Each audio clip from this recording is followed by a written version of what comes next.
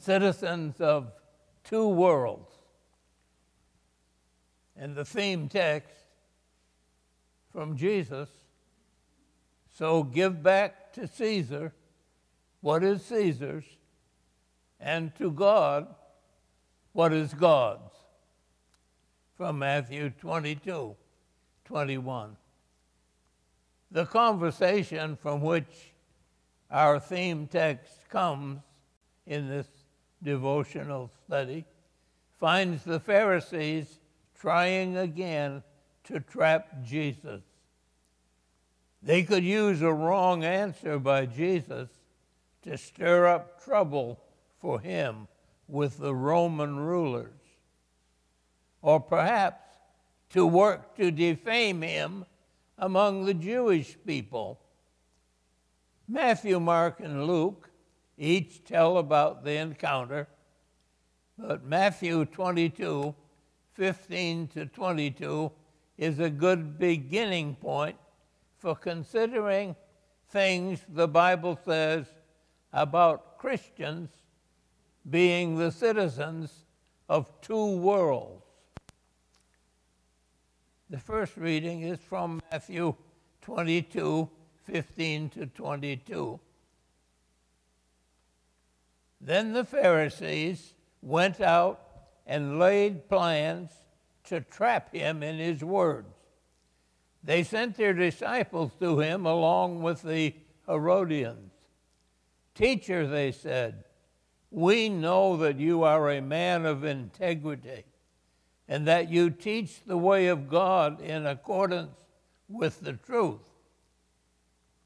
You aren't swayed by others because you pay no attention to who they are. Tell us then, what is your opinion? Is it right to pay the imperial tax to Caesar or not? But Jesus, knowing their evil intent, said, you hypocrites, why are you trying to trap me?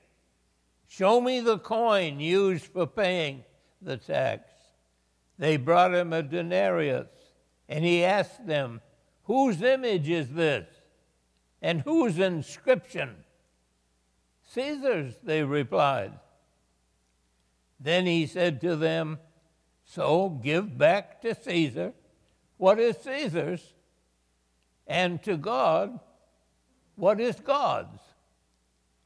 When they heard this, they were amazed, so they left him and went away.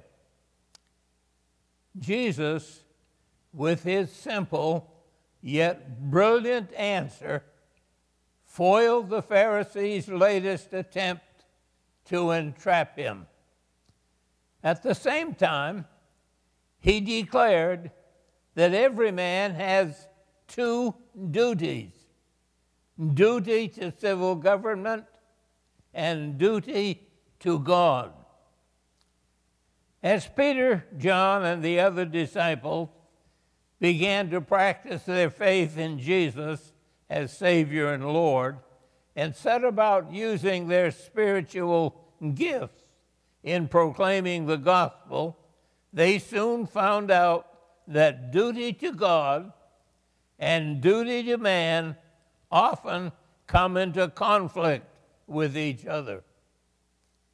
Peter and John's arrest and interrogation before the Sanhedrin in Acts 4 is an example of how they handled it.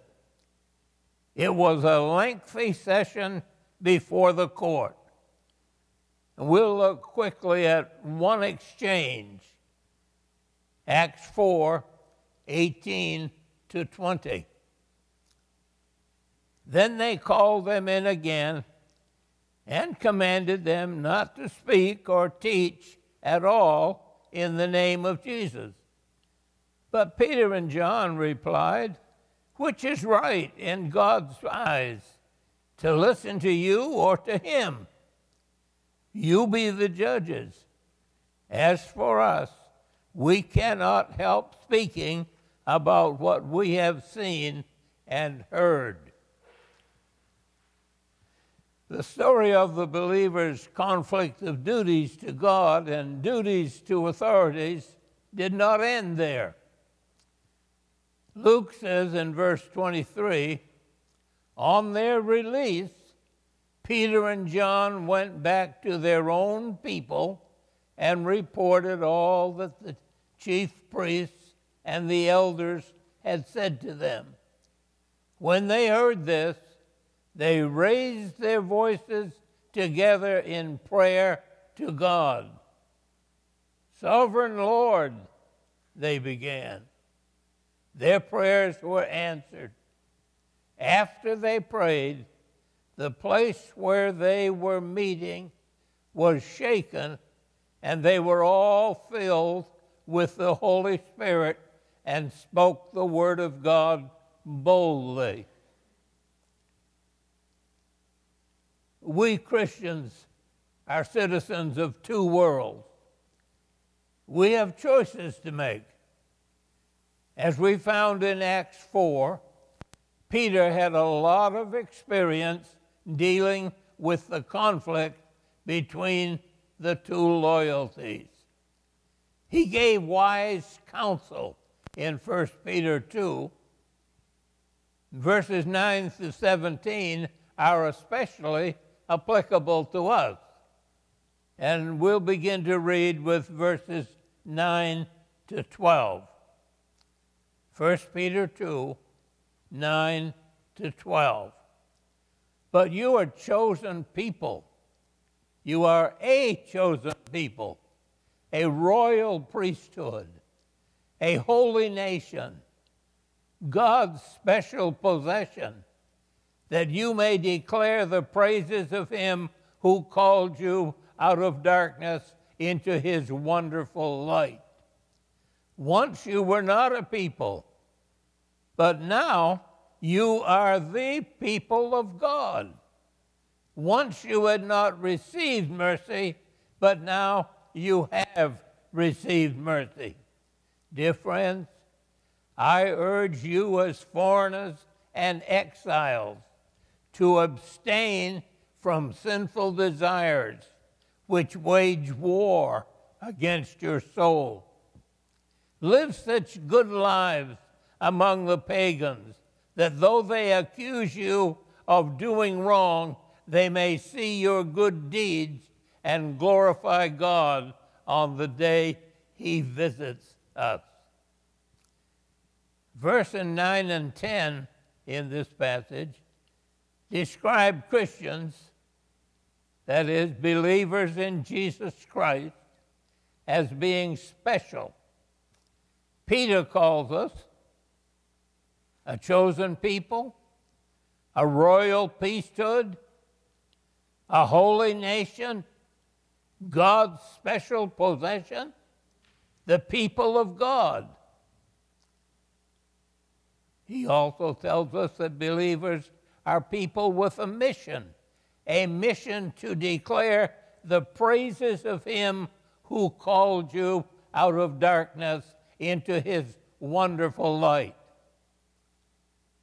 Verses 11 and 12 of this passage explain that even though we believers are God's people, we live in this world as foreigners and exiles.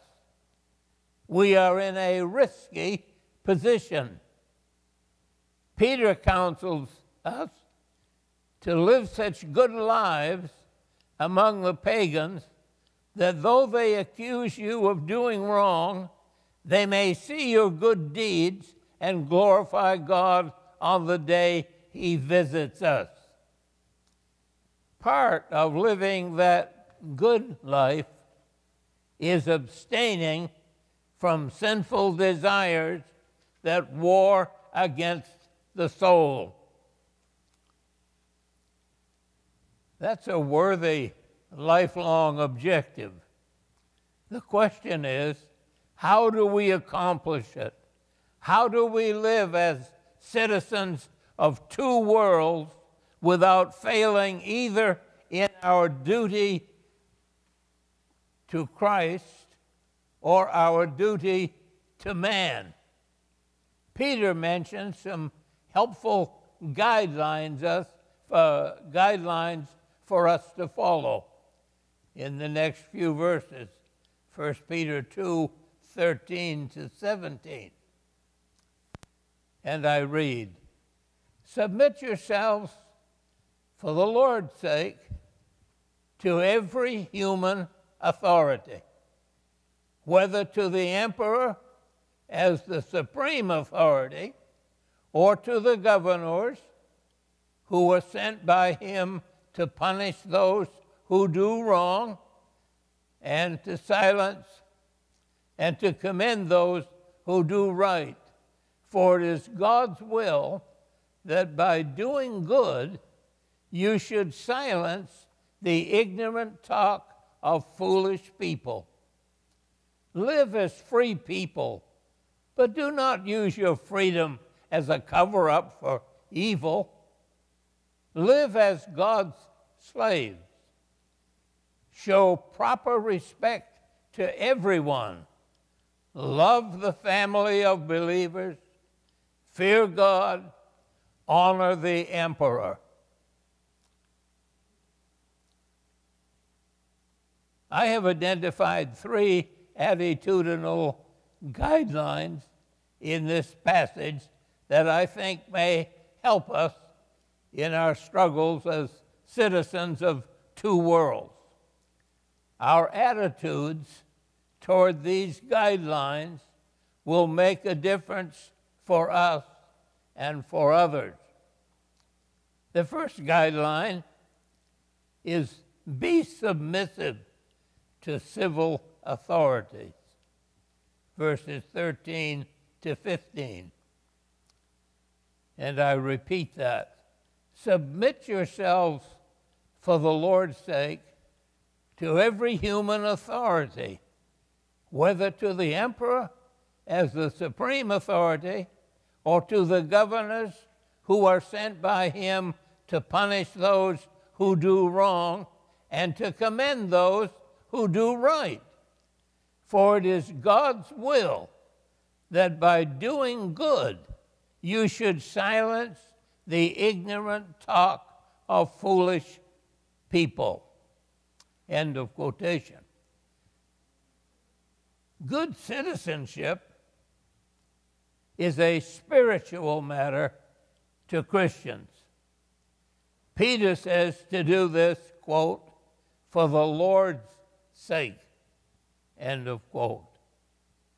Good citizenship recognizes that the offices of authority are ordained of God. The Apostle Paul discusses this matter more fully in Romans 13-17. But we'll not go to that at this time. Good citizenship is God's will for Christians so they can silence the ignorant criticism of unbelievers. Guideline number 2, practice freedom, verse 16. And I quote, live as free people, but do not use your freedom as a cover-up for evil. Live as God's slaves. Freedom is like a muscle that tends to atrophy if neglected and not used.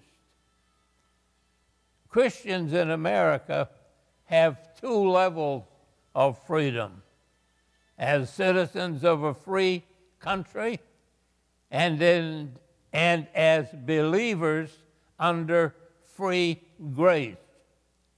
In either case, we have freedom to do right, but not to do wrong. So, Christians should practice freedom in both civil matters and in spiritual matters. But we must be careful not to use our freedoms as a cover-up for evil behavior. we should live as servants of God in all things. The third guideline that I mentioned is verse 17. Demonstrate respect to all.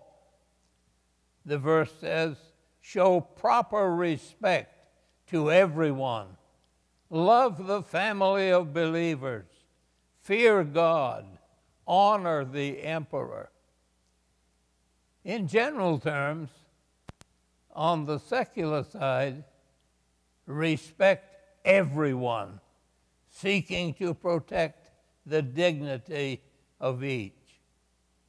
God has made us all unique, yet each of us has much in common with others. What happens to one?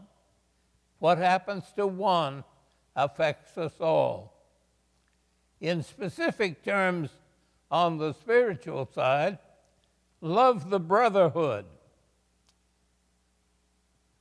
That is the family of believers. The church universal and local churches. Let me read that again. In specific terms, on the spiritual side, love the brotherhood, the church universal and local, and fear God. That is, acknowledge Him in all things, worship Him, and reverence Him. All of us Christians know what that means. Peter says to do it. In specific terms, on the secular side, honor the governmental leader. In Peter's day, the top secular leader was the emperor of Rome. Regardless of what the emperor was doing, Christians were to respect and honor him. We in the USA have a different system of governance than what Paul lived under. We must apply this guideline to honor the rule of law and those who administer it. The wisdom of Proverbs 24, 21, and 22 fits well with what Peter said about God's people living in two worlds. And I quote from Proverbs, "Fear the Lord and the king, my son, and do not join with rebellious officials, for those two will send sudden destruction on them, and who knows what calamities they can bring." Some closing thoughts. So give back to Caesar what is Caesar's, and to God what is God's. We need to remember that those are words that Jesus spoke. This statement Jesus made to the Pharisees, trying to trap him, is a basic principle for God's people of all time and all places to follow. It was not intended for just the people of Jesus' day. Neither should citizens of the USA think it was intended just for them. It is intended for all believers throughout the world. Christians, wherever we live, are ambassadors for Christ to a lost world. We've been given the ministry of reconciliation, of leading men, women, and children to receive Jesus and trust Him as Savior and Lord. Our effectiveness as ambassadors will be affected by our attitudes as citizens of two world. Let's pray. Father, thank you for Jesus being so straightforward, so easy to understand way. Help us, Father, to live as Jesus taught us to live. We know we need your forgiveness and cleansing. We need your indwelling spirit. We need a strengthening of our faith in our living Lord. We need courage, strength, wisdom. You know, Father, all the things that we need, but help us that we will be good representatives of Jesus Christ in this world so full of sin and trouble. Help us to be children of hope. In Jesus' name we pray. Amen.